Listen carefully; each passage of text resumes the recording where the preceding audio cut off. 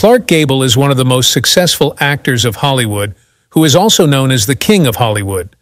But becoming the King of Hollywood was not an easy task for him. He is the King of Hollywood in real life, and his life was filled with tragedies. Do you know which tragedies are? If no, then please join us in this captivating exploration of his life, delving into the highs and lows that shaped his remarkable career.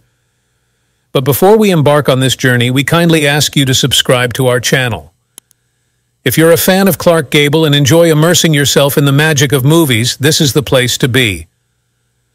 Let's dive into the extraordinary story of Clark Gable, the King of Hollywood. Clark Gable was born in Cadiz, Ohio, on February 1, 1901. He was a single child of William Henry Gable and Adeline Hershelman Gable. Clark's father was an oil field worker and his mother was a housewife. Gable was named Bill after his father, but he was always called Clark and referred to as the Kid by his father. The first tragic incident happened with Clark when he was only 10 months old, when his mother passed away due to a brain tumor. Clark's father returned to the Ohio oil fields, and he was sent to live with the Adeline family in Pennsylvania. Later years, his father marries Jenny. The couple swiftly claim Clark and moved to Dylan's hometown, Hopedale, Ohio. Clark Gable spent some of his happiest days in Hopedale, particularly in a house where his stepmother Jeannie pampered him as her child. Being the lone child, his stepmother lavished him with attention and treated him like her own. She keeps him trimmed and neat. Thanks to Jeannie, Clark was regarded as an excellent student who loved the arts and music. Young Clark is an expert in showcasing his musical abilities while participating in an adult band. The Clark family relocated to 3150 Alliance Road the following year in 1917. It's currently Pelmier, Ohio's County Road 125. It's close to Akron. For a brief period, he rode a horse every day to and from Edinburgh High School. Clark soon became weary of working on farms. At 16, he dropped out of school and started working at a tire factory in Akron. When he went to watch the Bird of Paradise performed at the Akron Music Hall one day after work, Clark Gable had no trouble deciding what he wanted to do: acting. He volunteered at the Playhouse, doing anything they asked of him, including sweeping floors and running errands. He even had a walk-on role as an extra, since he felt that acting was better than farming and factory jobs.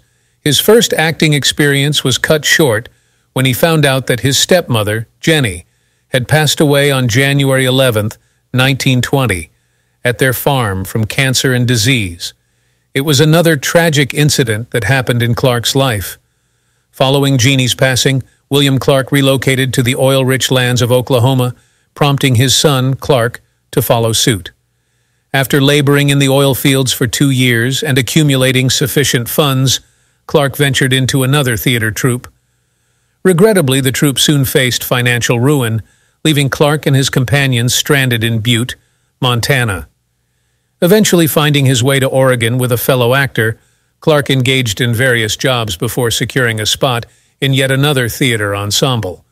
It was there that he encountered Josephine Dillon, a theater manager and mentor, who took a keen interest in refining Clark Gable's acting skills.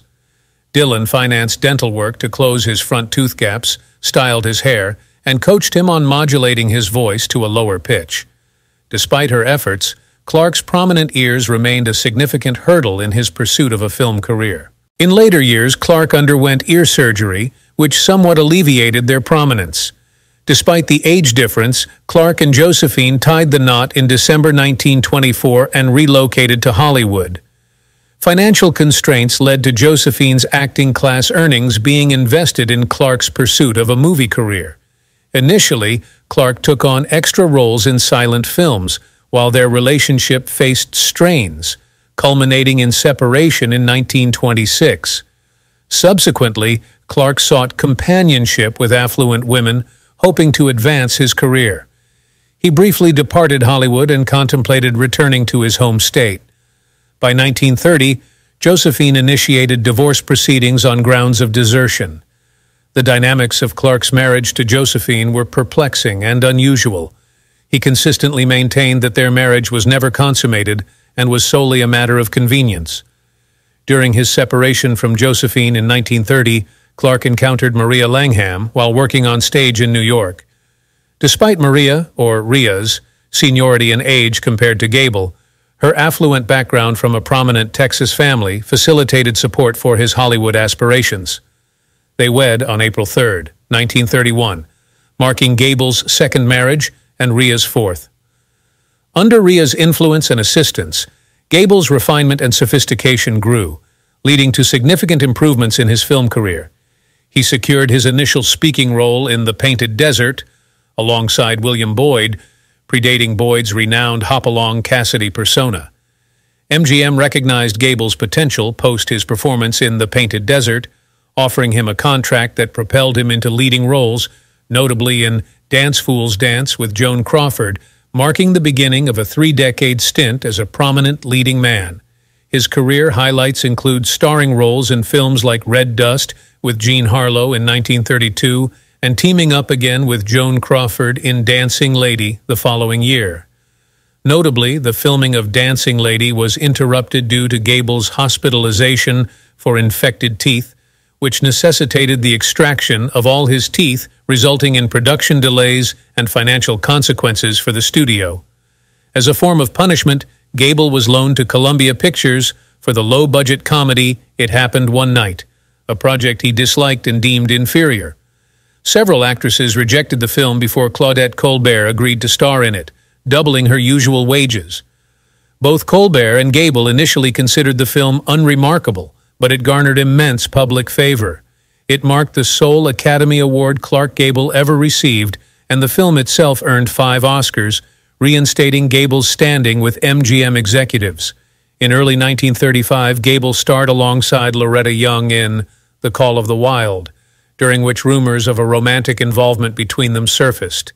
Young later discovered her pregnancy, prompting her to conceal the truth due to contractual moral clauses that could jeopardize both their careers if the studio found out.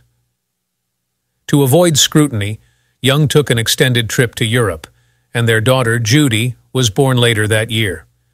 Young went to great lengths to portray Judy as adopted, concealing the fact that she was her biological child with Clark Gable, a truth Judy only uncovered years later. Despite this, Clark Gable never publicly acknowledged his daughter. In 1935, Clark Gable appeared alongside Loretta Young in The Call of the Wild, and also had a role alongside Charles Laughton in Mutiny on the Bounty. Gable was initially hesitant about the latter role as he was required to shave his iconic mustache, but he found solace in receiving an Academy Award nomination. The following year, he starred opposite Jeanette MacDonald in San Francisco, and in 1937, he was cast alongside Jean Harlow in Saratoga. During the filming of Saratoga, Harlow experienced health issues and collapsed in Gable's arms during a love scene due to exhaustion after some days on the 7th of June, 1937. Jean Harlow passed away at the age of 26. Clark Gable is set to attend Jean's funeral alongside his new romantic partner, Carole Lombard. However, it will take 2 more years until 1939 for Gable to finalize his divorce from Maria Langham and marry Lombard. During that pivotal year, Gable will achieve iconic status with his portrayal of Rhett Butler in Gone with the Wind, prompting the studio to increase his salary to meet Maria's divorce settlement demands. Following the divorce, Maria will remain in Hollywood for a few years, engaging in relationships with other actors but ultimately choosing not to remarry. Eventually, she will return to Houston. Maria Langham passed away on September 24, 1966, at the age of 82, and was laid to rest in Glendale Cemetery in Houston. In Houston society, she was primarily remembered as Clark Gable's former spouse. The studio executives insisted that only Clark Gable could portray Rhett Butler in Gone with the Wind, despite Gable's refusal to adopt a Southern accent. Carole Lombard had aspirations of playing Scarlett O'Hara opposite Gable, but the role ultimately went to Vivien Leigh. Gone with the Wind became one of the most renowned films in history, solidifying Clark Gable's legendary status. The film received 10 Academy Awards, although Gable, nominated for Best Actor, did not win, while his co-star, Vivien Leigh, did. The iconic line, "Frankly, my dear, I don't give a damn," became one of the most memorable in cinematic history, even though it cost the studio $5,000 to include it, a price deemed worthwhile. Clark Gable and Carole Lombard were both divorced from their previous spouses, Maria Langham and William Dick Powell, respectively, before they tied the knot in Kingman, Arizona, on March 29, 1939. Gable regarded his time with Lombard as the happiest period of his life. Together, they purchased a farm in Encino, California, where they enjoyed raising various animals and managing the property. Shortly after the outbreak of World War II, Lombard engaged in a bond drive while Gable filmed Somewhere I'll Find You with Lana Turner. Tragically, Lombard's life was cut short when she perished in a plane crash during her return from the bond drive. She and her mother were laid to rest in the same mausoleum as Jean Harlow at Forest Lawn Memorial Park in Glendale, California. Gable was devastated by Lombard's death and enlisted in the military, serving in the 341st Bombardment Group. Despite being hit multiple times during missions, he survived and resigned from service in 1944 due to age restrictions. Afterward, he resumed his acting career, starring in films like Adventure in 1945 and Homecoming in 1948. In 1949, Gable married Sylvia Ashley, but the marriage was short-lived, ending in divorce in 1952. He continued his career, albeit facing setbacks like MGM canceling his contract in 1953. Gable's personal life saw ups and downs, including struggles with depression and alcoholism.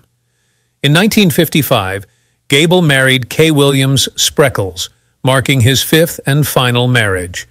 Despite facing personal challenges, Gable continued acting, appearing in notable films such as The Misfits in 1960, alongside Marilyn Monroe, Montgomery Clift, and Eli Wallach.